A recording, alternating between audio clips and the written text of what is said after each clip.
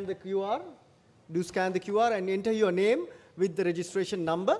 And then after that, we'll be commencing the quiz. The fastest hands and the correct answers will walk away with another gift from the courtesy of the college. And before that, let me introduce our quiz presenter. Like Dr. Indira Kahawita is the consultant dermatologist of Anti-Leprosy Campaign Sri Lanka. She was the immediate past president of Sri Lanka College of Dermatologists and at present serves as the secretary of the South Asian Regional Association of Dermatology, Venerology, and Leprology. She has numerous publications on leprosy and leishmaniasis. I believe I said it correct. Leishmaniasis, both nationally and internationally. Also, Dr. Kahawita has co-authored guidelines and books on leprosy published by the Sri Lanka College of Dermatologists. Madam, over to you. Thank you. Right. Is everybody ready with your scanning? Can we go on? So before we begin, I would like to thank Dr. Keerthi Vijayasuriya and Dr. Malkanthi Galhena for giving me this opportunity to conduct this quiz for you. So yes, let's wait. Right. Okay. So I'm really happy that more than 80% got the answer correct. So yeah, can we move on to the discussion? Yeah, the answer is tinea infection, and I would like to move on to the discussion. So why are we talking about tinea infections? At the moment, tinea infections are the most difficult, challenging infection that dermatologists are facing. When I started as a dermatologist 15 years ago, it was just a matter of prescribing rhizofalvin and miconazole cream. Whether it is the private sector or the government sector, it was the same.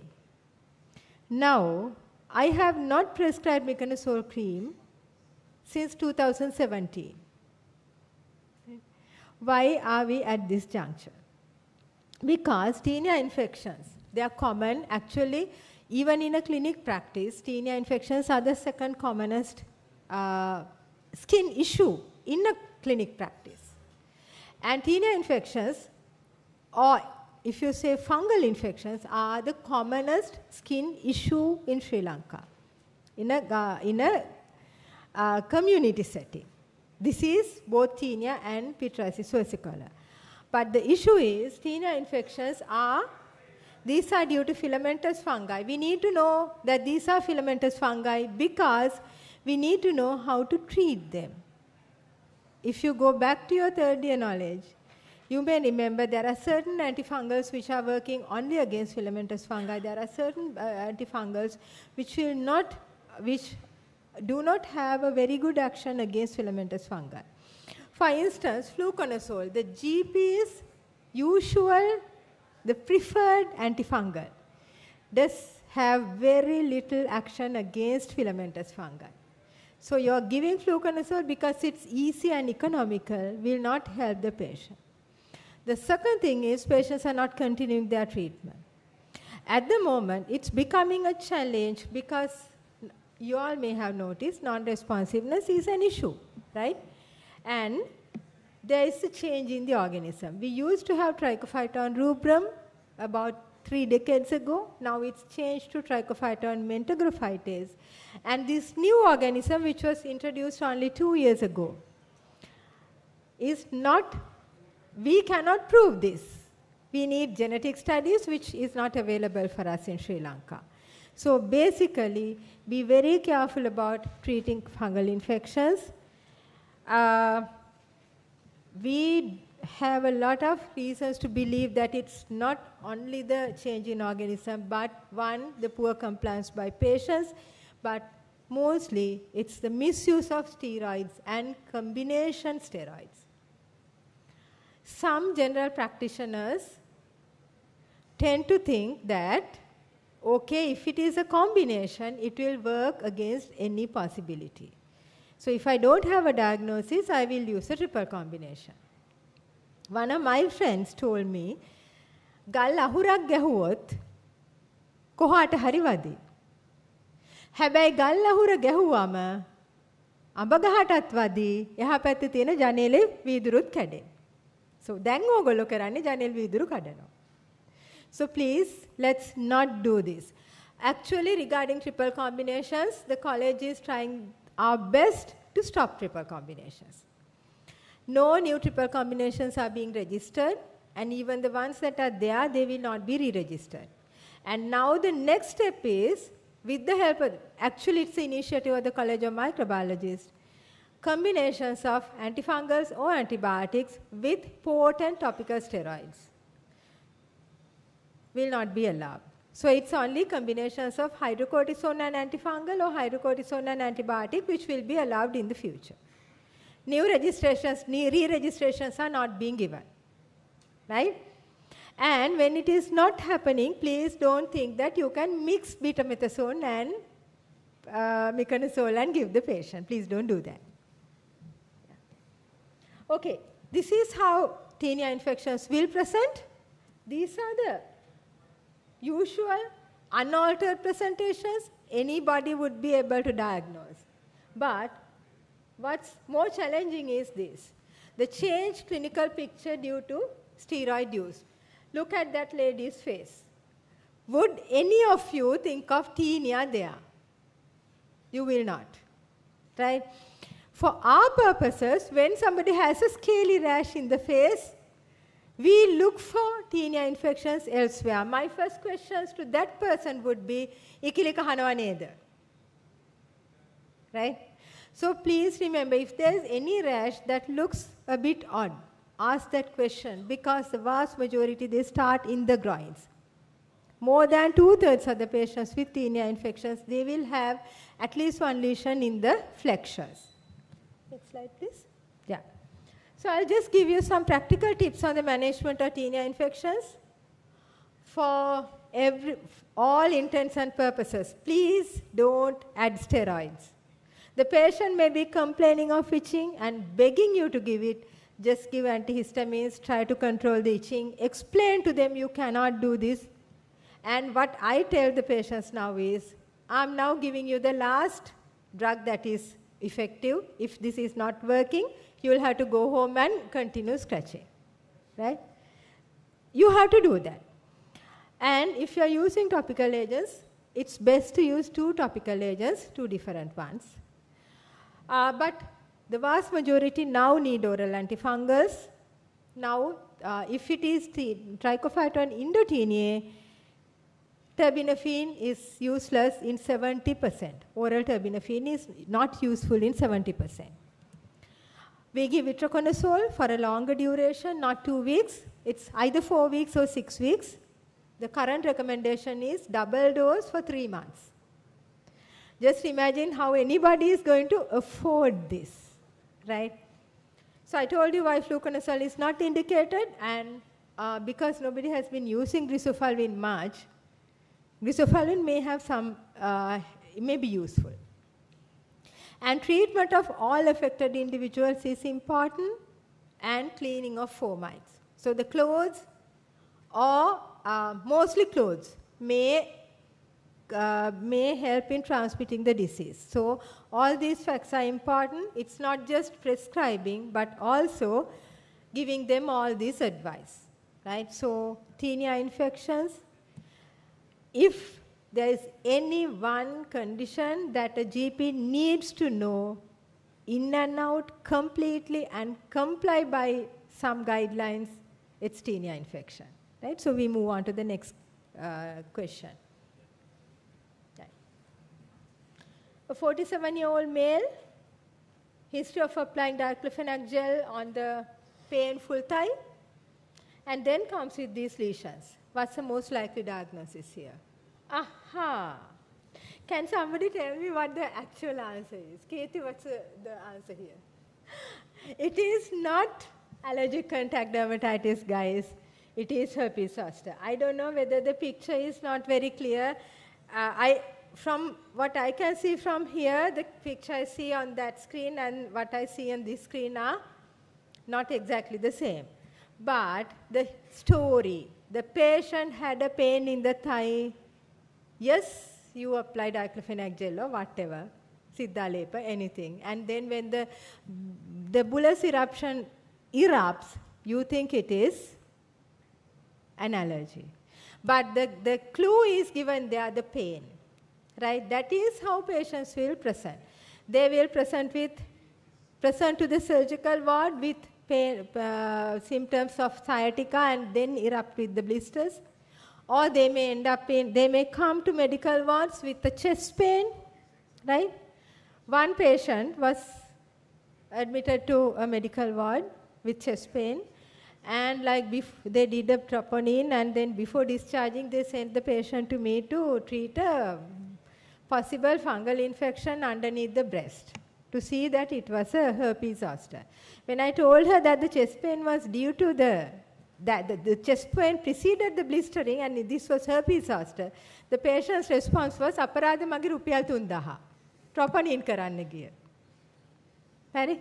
So that's the story. So again, now you see, we forget that story. There is a prodromal pain. And then you get this, right? So I specifically use this, not to catch you, but to make you see that this is highly possible, right? You yourselves understood. Can we, next slide? Yeah, so herpes zoster may present like, that is a very obvious picture, but on this side you get only this erythema, right? So it may be atypical. And remember the possibility, now I told you about the unilateral chest pain, sciatica, and if there's a very nice midline demarcation. Now, of course, I was not fair when I gave you just one leg, right? So how do we treat? The treatment is acyclovir, 800 milligrams 5 times daily for 7 days, not 5 days, please remember. And also most of these people will have pain, so they need to be given what? Amitriptyline, gabapentin or pregabalin, right? One of those three. Because especially why even a 3-4 days old zoster we treat, because acyclovir can help with the pain as well, right? Okay, move, next slide. Yeah, next question. Yes. Again, I'm not sure about the quality of the picture, right? Anyway, a 32-year-old male presented with asymptomatic lesions over the left wrist for 8 months. What's the most likely diagnosis? Right, okay, good.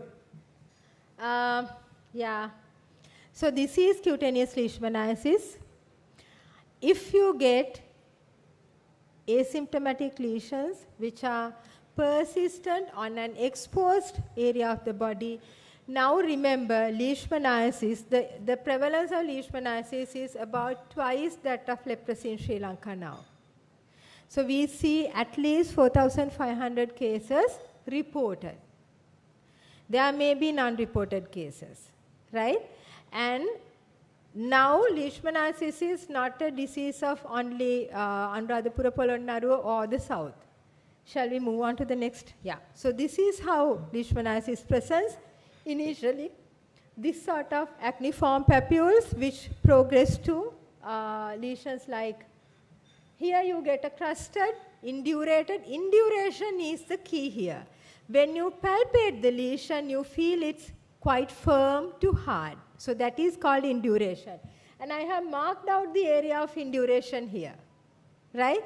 So induration and then the central crusting. When the crust falls off, you end up with volcano-like lesions like you get there. Next slide. Yeah. Or you can get plaques like here, or non-healing ulcers like what you get in the right side. The face is an area of predilection. Again, remember this is the vector is a sandfly. So it will find areas where it can perch. So the tip of the nose, the upper part of the helix. Whereas leprosy is here, leishmaniasis is here, right? So it could be as bad as this. Now all these are my patients whom I had treated in Polonnaruwa, right? So you see, all these need systemic treatment. Yeah. So how do you suspect leishmaniasis? Asymptomatic, long-standing lesions. Yes, southern, north central, northwestern, central, but remember, Kurunagala there's a new pocket, Ratnapura there's a new pocket, Meerigama, Vatupitivala, Veyangoda, that area there's a new pocket. Right? And when I was in Homagama, Padukka, I saw the beginnings of a new pocket. So don't forget leishmaniasis in your DDs. Right? Okay. Next slide. Yeah. I think it's the next question. Right. Okay. 38-year-old male with multiple lesions over the trunk and limbs for 12 years. No other abnormality in the system examination. What is the most likely diagnosis? Okay, anybody can tell me what the diagnosis here is? Yeah, I was expecting you to talk about leprosy and MF. So the answer is mycosis fungoides or cutaneous T-cell lymphoma. I use this slide to tell you that there is such an entity, which is not so rare, and also to remind you that leprosy is another differential diagnosis. So rightfully 20% of you had thought of leprosy, but what my clue there was no abnormality in system examination. By the time someone who has had hypopigmented patches of leprosy for 12 years, they are very likely to have at least a peripheral neuropathy. So this patient did not have anything. So even though we call it a, can we move on to the next slide? Yeah. So the DDs here would be pityriasis versicolor, leprosy, hypopigmented MF, early vitiligo, and post-inflammatory changes due to anything. So let's just, go through all these. So leprosy could present like this, or there on the right side you see the patches, but those patches had a little reddish tinge. And please don't forget pityriasis versicolor. The feature here is the lesions are, yes, multiple, well defined, but they have a very mild scale, a very fine scale. And the other thing they would tell you is, it's itchy when the skin is wet. Dadiya dammama kasanawa, nawama kasanawa, right? And pityriasis versicolor being one of the commonest skin problems in Sri Lanka, it can coexist with leprosy. Like we see there, you get the large leprosy patch which has been biopsied, and you get the multiple lesions. All these other lesions around that patch are versicolor. Right. Early vitiligo can look like that, but hypopigmented MF, you see that is a young girl, right? So it could be like what you see here are the digitate, finger-like lesions, hypopigmented patches. This, even though it is called cutaneous T-cell lymphoma, the hypopigmented variety is the commonest, and it does not act like a malignancy. So we don't consider this as a malignancy. The treatment for hypopigmented MF is several sessions of UVB therapy, only that. But we do screen them. Next slide. Yeah. The question? Which of these lesions seen in infants needs early referral? Come on. So you all are not going to refer the melanocytic nevus as your early referral. So you get here a congenital melanocytic nevus, that is Waardenburg syndrome, just the white forelock. It doesn't need referral. This is Blaschko lines. These don't need an early referral. That is a hemangioma in a non-vital area. So even that does not need an early referral. This is what needs an early referral. This is the bathing trunk nevus. Right? So let's move on to the next question. Right. 42-year-old female referred to the skin clinic for management of white patches in the hands. What's the most likely diagnosis? Again, I don't know whether you can see the white patches. They are here. Right. Okay. Good. The majority know the answer. Yeah, that it is systemic sclerosis. So I'll just take you through the clinical features, just the pictures, right? So in systemic sclerosis, you will see this digital gangrene, both in hands and feet, like you see here, and you may get proximal sclerosis, the sausage-shaped fingers that you saw on the other picture. Next slide. The white patches, these are called speckled leukoderma, very tiny lesions which usually occur along the hairline in the neck or like in the head and neck area and in the hands and feet. So these are a little bit different from vitiligo, whereas this is more very tiny speckled kind of depigmentation. Yeah, I think that's the last slide. Yeah, thank you. Thank you very much, madam, for that fruitful session on Dermatology Quiz. And we have a winner that is none other than Dr. Finaz, Dr. Fatima Finaz, 30, who is the fastest hands and also like the answers like tight, but then fastest hands walks away. So, madam, I kindly request madam to give away this gift to Dr. Finaz. Thank you very much, Dr. Indira Kahawita.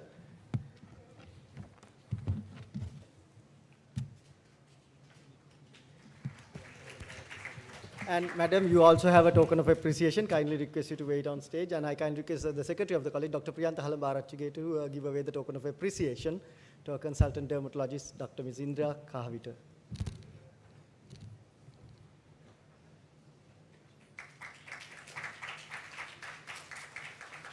Thank you very much. And we are moving on with the sessions. That is, next is the bladder outflow obstruction, conducted by Professor Srinath Chandrasekhara, consultant genitourinary surgeon. And to chair the occasion, I cordially invite our president of the college, Dr. Ms. Malkanti Galhena, and the secretary of the college, Dr. Priyantha Halambarachige. I invite Professor Srinath Chandrasekhara to deliver his lecture today on bladder outlet obstruction. It's with great honor and privilege that we introduce Professor Srinath K. Chandrasekhara, consultant genitourinary surgeon, lecturer at the Department of Surgery, Faculty of Medical Sciences, University of Sri Jayawardhanapura, Sri Lanka. He obtained his postgraduate training at the PGIM and the King's College Hospital in London. Professor Chandrasekhara stands as a trainer in undergraduate and postgraduate urological surgery. He has served as a president of the College of Surgeons and the Sri Lanka Association of Urological Surgeons, and he also held the position as chairperson of the Specialist Training Board of Urological Surgery. Today, Professor Srinath K. Chandrasekhara shall grace us with his insights on an important in urology, bladder outflow tract obstruction. It's over to you, Professor Srinath. Thank you, Dr. Galhena, the President, for the very kind introduction, and it's lovely to share the stage with my good friend Priyantha Halambarachige. He was my batchmate, and we've shared lots of